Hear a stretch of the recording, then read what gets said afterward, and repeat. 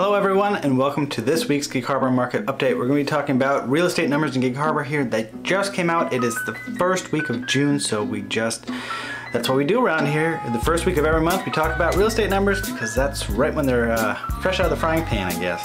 And my eyes are up here, by the way, so I asked my stylist today for the Dirty Frenchman and that's what I ended up with. So anyway, let's get into the numbers. Actually, before we get into the numbers, I want to address something I said in last week's email, and it's because the data was lying to me. So let's get into what the real numbers are, and I did some sleuthing to see exactly how the numbers are calculated and why the Northwest MLS is steering us wrong. So let's look at that real quick. Now, before we get into the latest and greatest numbers, I do want to apologize for a mistake that I made that I guess I wasn't aware that Northwest MLS doesn't actually do math right. And so let me explain. So last week's email, which was in the month of May, I was forecasting that we'd hit 300 new listings in June and July. As I was looking back at the data, it looked like there were pretty strong trends that would suggest that. And it turns out here, you can see, I don't know if you can see on your screen if you're looking at on a mobile device, you probably can't see, but it says here, May of 2023, we had 257 listings. Now, this is a 3-month rolling data. Now, if you look at what rolling data is, a rolling average is supposed to be the sum of data over time, and here's the important part, divided by the time period. So what does Northwest MLS do? Well, here it says for May, there were 257 listings. Now let's go to a monthly data. So this is taking each single data point, raw data of the month, which means we have a lot more noise. It's not as smooth and you can't extrapolate trends from it as well. But I already spoiled the picture if you can see it that. But basically we have 106 listings in May, we have 79 in April, and then 72 in March. So that's our 3 months worth of data. So we have 257 listings, the same amount of listings that supposedly we had in May. So what the Northwest MLS should have done, if it is in truly 3-month rolling data, they should have divided by 3. There is our new listing amount for the month of May, if it was indeed a rolling average. So that's a mistake I made. So what does that mean?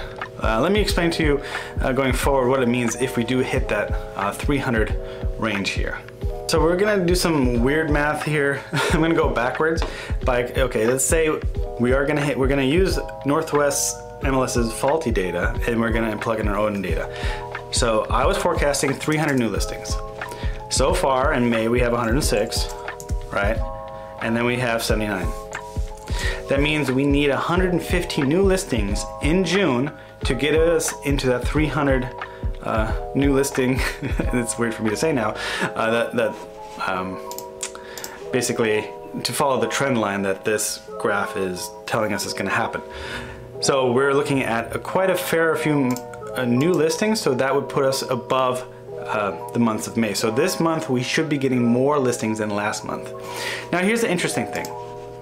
Now let's say we do get 115 listings, and then we have our month of May, which gets us at 106. And now let's subtract, if we want to be above that 300 mark into July, so giving us that nice round top, we actually, let me divide, minus, we only need 79 new listings in July to get us above the 300 mark. So it actually, even though 79 listings would put us back here into April numbers, it would still look like we were on the high trajectory here in July. So I don't know if that makes sense, but the fact that this is aggregate of 3-month rolling, we can actually be rolling over quicker and still appear that we're in the high range of the year. So that's what I wanted to correct. So in the month of July, this month in June, we're gonna probably get around 115 new listings. Hopefully that's the goal here.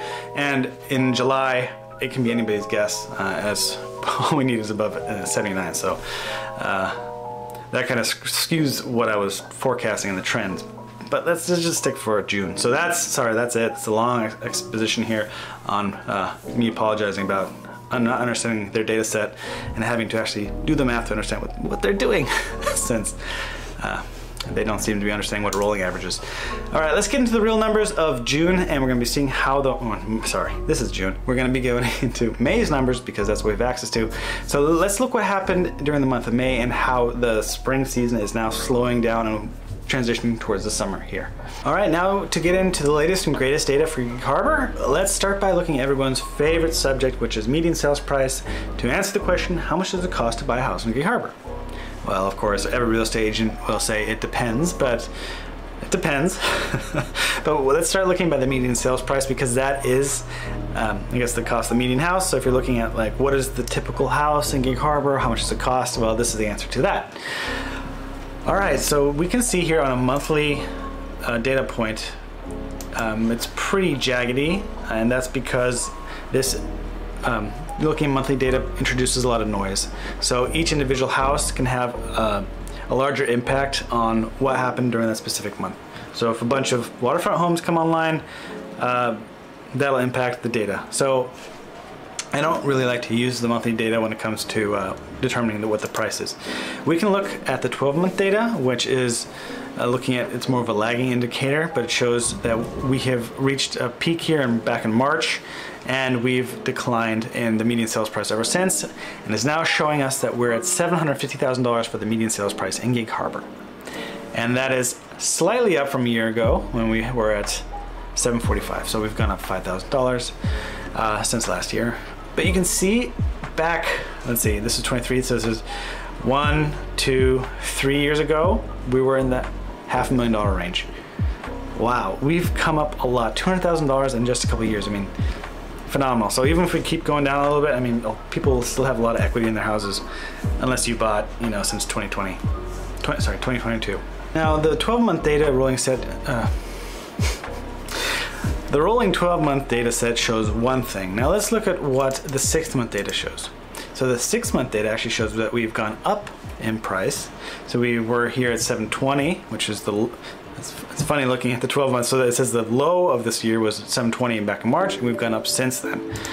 So it's weird looking at rolling 12 month, which says March was our peak. It's just interesting.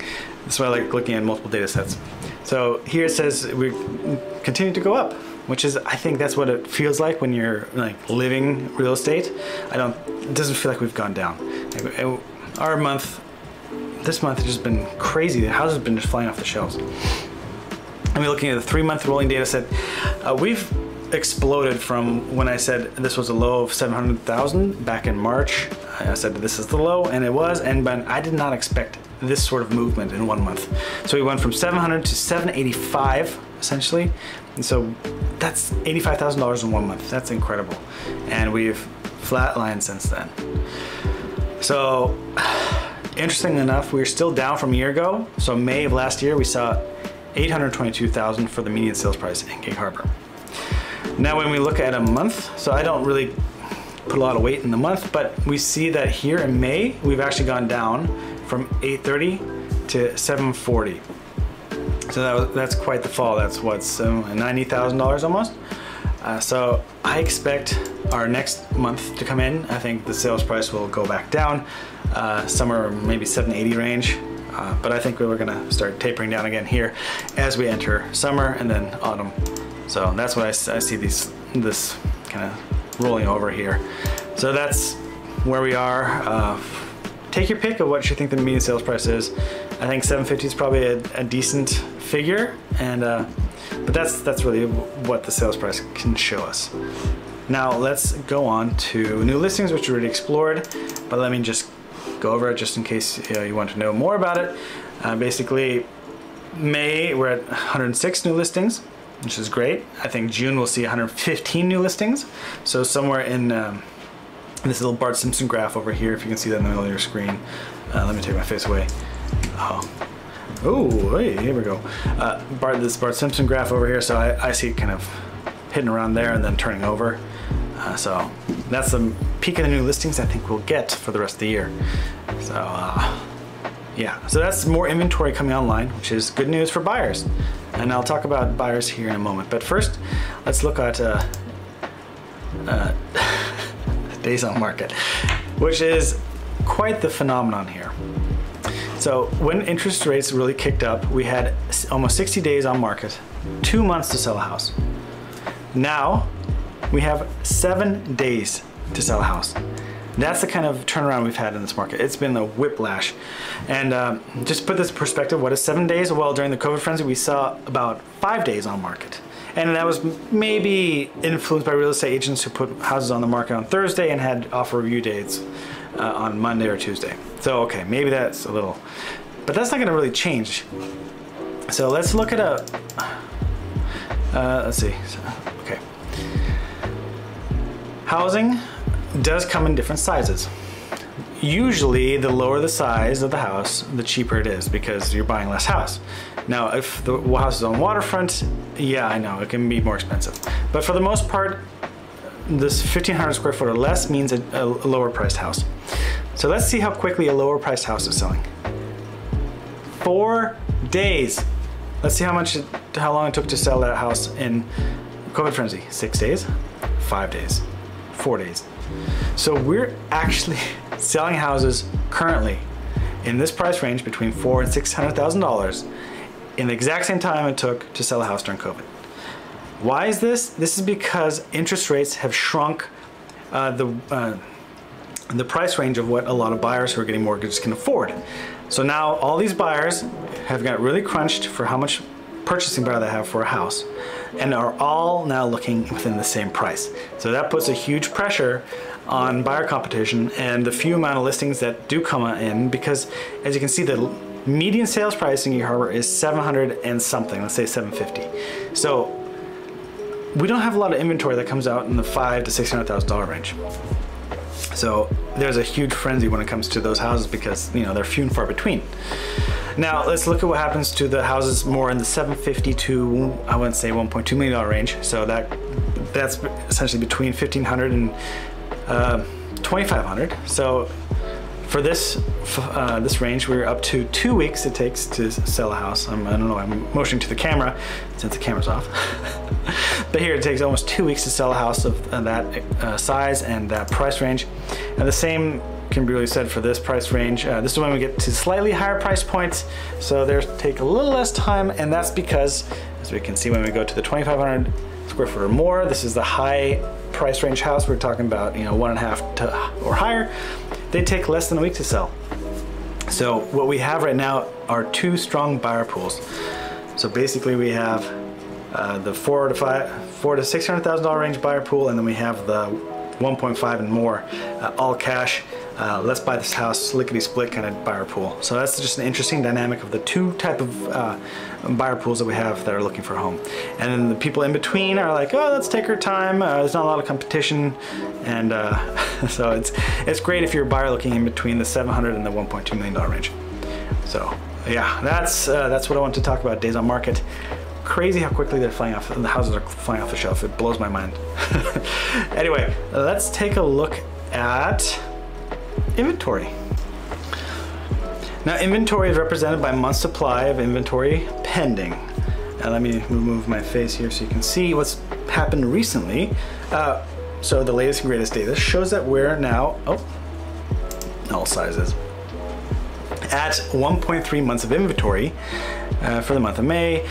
We haven't really moved much in the last 4 months, so we've been hovering slightly above 1 month of inventory.